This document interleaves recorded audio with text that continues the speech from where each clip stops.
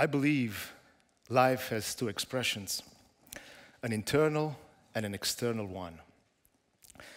Internally, we're magically made up of a mind-blowing complex strands of molecules of our DNA called the human genome, designed with one purpose and one purpose only, to create the unique you and I.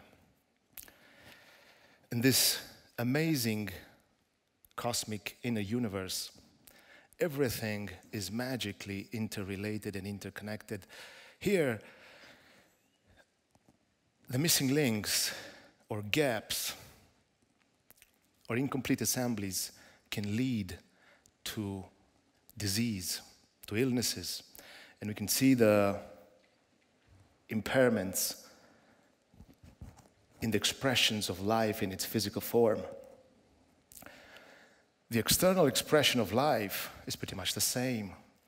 It sort of starts and kicks off where the other one ends, namely at our birth.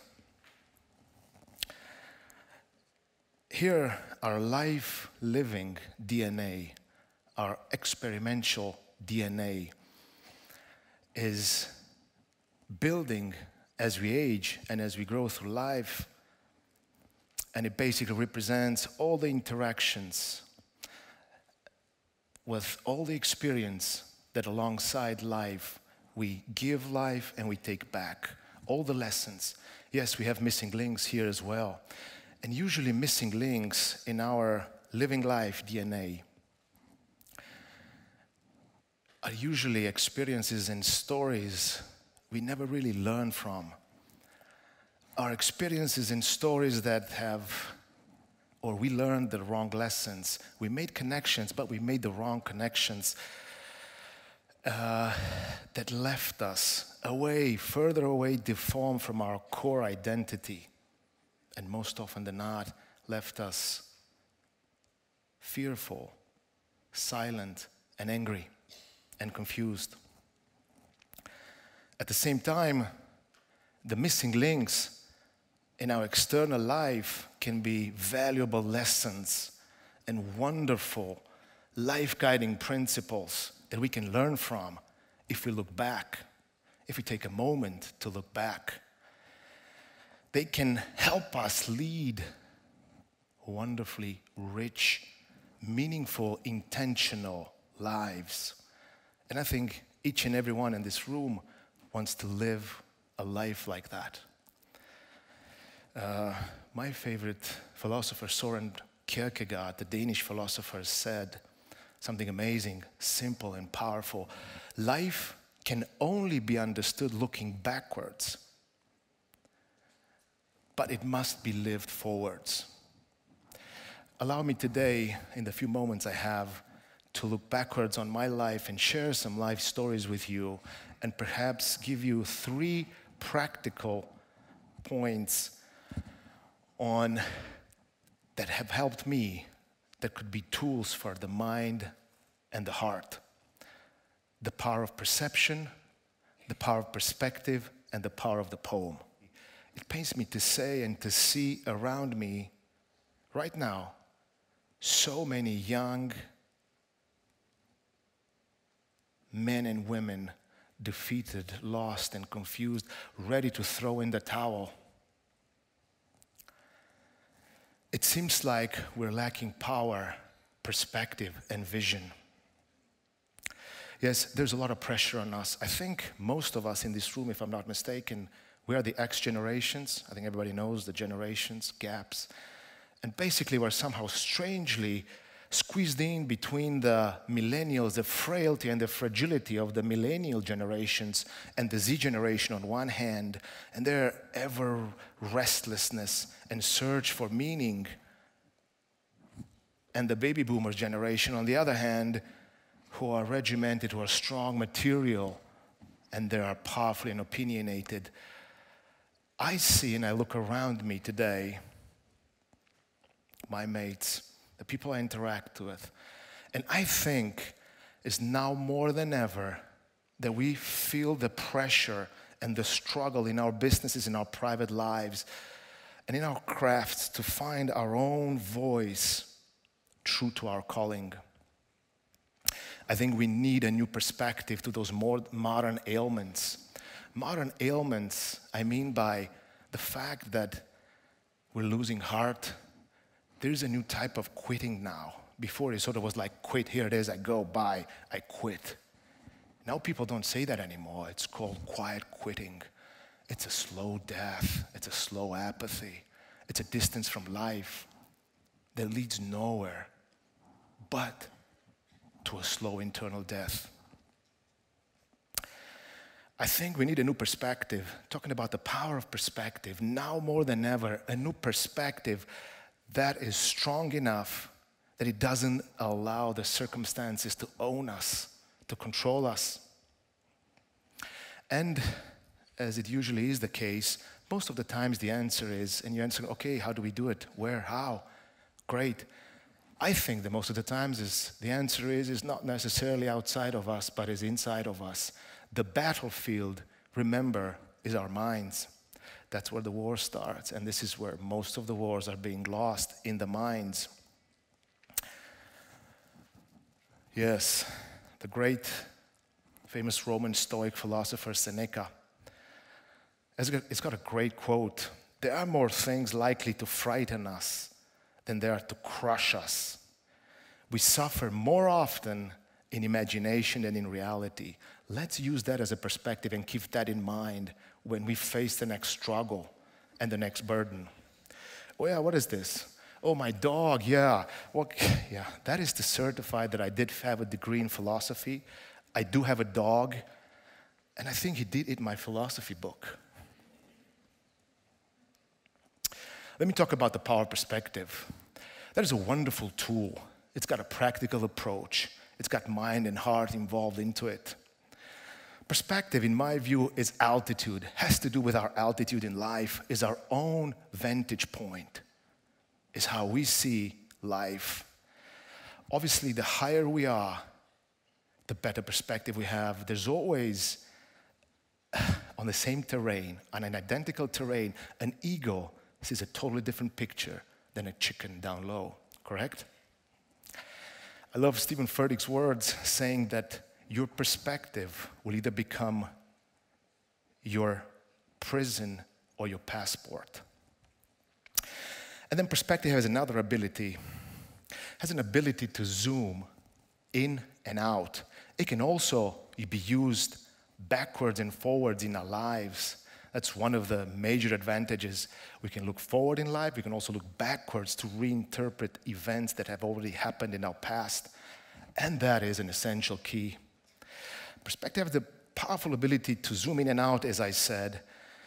And as we do this, not only we change how we look at things, but the very things we look at change. That is a miraculous, synergetically work of perspective and perception, because perception, as we all know, has to do with how we view and we relate the world, our own reality.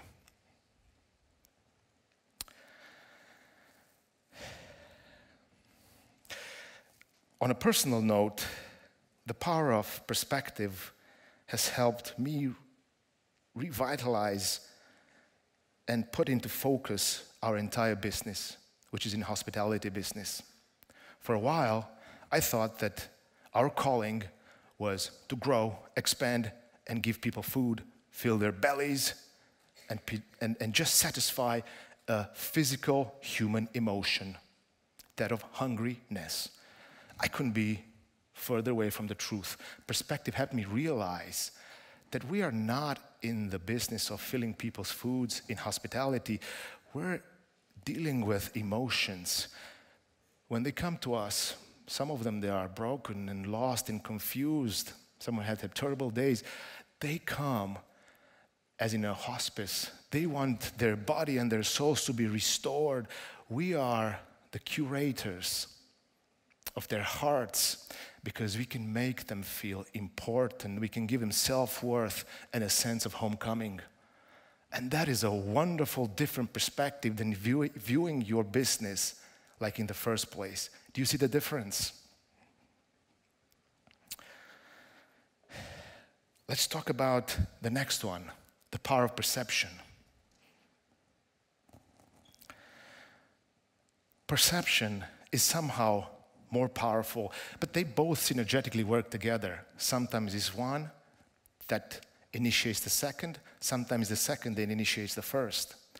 Perception truly defines our reality. Is that powerful? It's not what you look at that matters, is what you see, in the words of Henry David Thoreau. And that is eons of wisdom in that quote alone.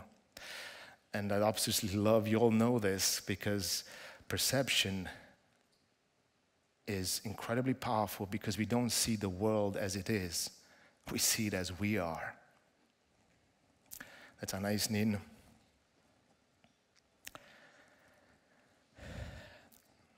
True gains in life occur when we realize we're missing something. The pandemic gave me ample time for reflection, and the pandemic, although it was like a war for our business, it was like a trench war. It was almost like for the hospitality business, and I don't know how it was for you, it was almost like the bomb fell off and the time stopped ticking. We were waiting for the bomb to explode. It was awful. I thought it is the end of all of us. We were filled with anxiety of what it was, what it is, and what it means, and what is to become. We're all filled with loss. I allow the pandemic to teach me a different lesson. One of the lessons, it was just by looking and perceiving it, choosing to perceive it differently, that there is so much less than one can be happy with. We don't need all that stuff. Pandemic taught me about standing still. Pandemic taught me the new perception about learning to appreciate and to spend time, quality time with one another. Another power of perception on a personal level was, for a while, I thought that my calling, my identity in life is deeply intertwined with my work. And that is a product of who I am. It is my work. And it's true. There's a lot of truth to that, of course. But while sitting still and thinking in the pandemic, I knew it has to be more to life than the here and the now and the this. It has to. Because otherwise it would be a very depressing and incomplete life. So then I looked at the whole process, and I realized that while I was working on my business, in and on my business, another work,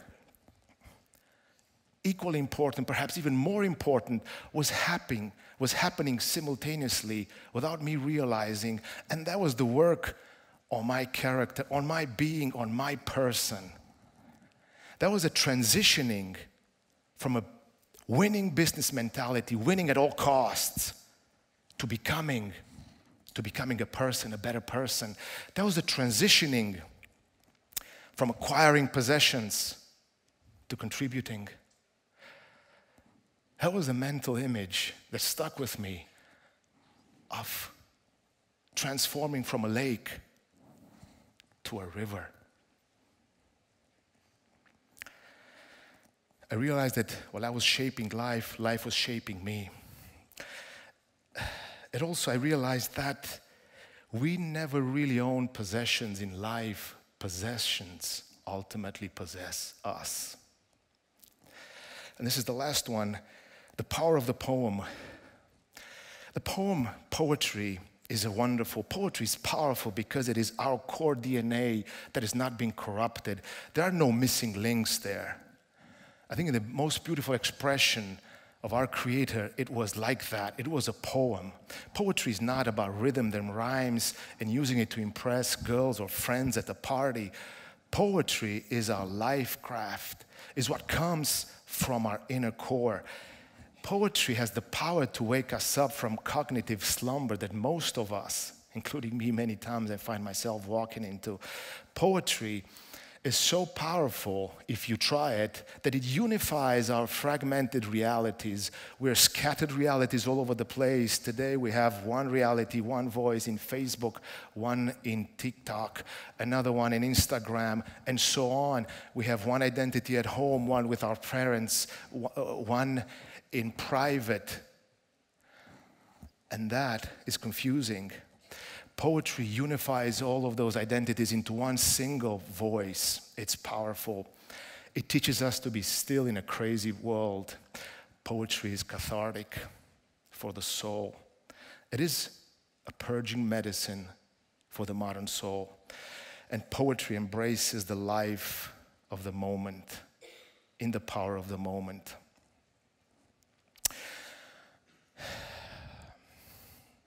Poetry is the missing link, perhaps, of today, together with perspective and perception.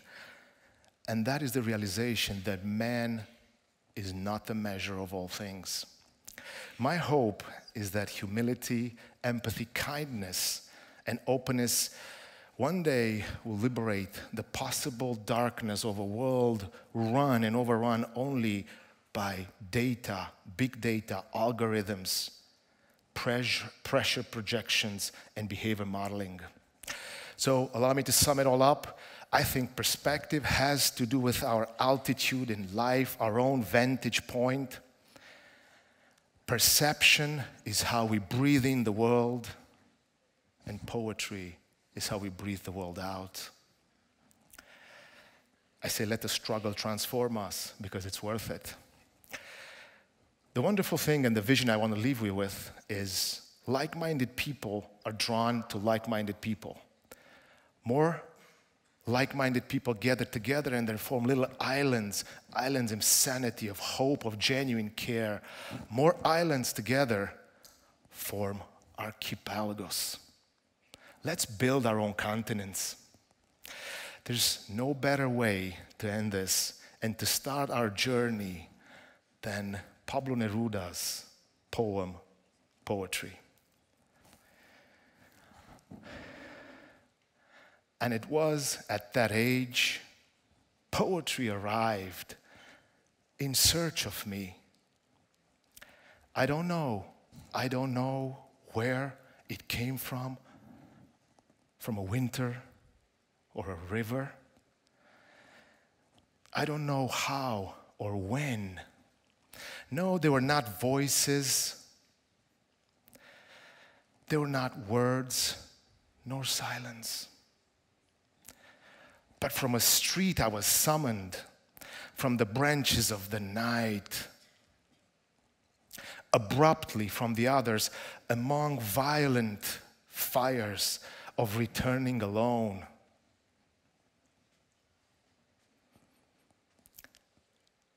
And there I was, without a face, and it touched me.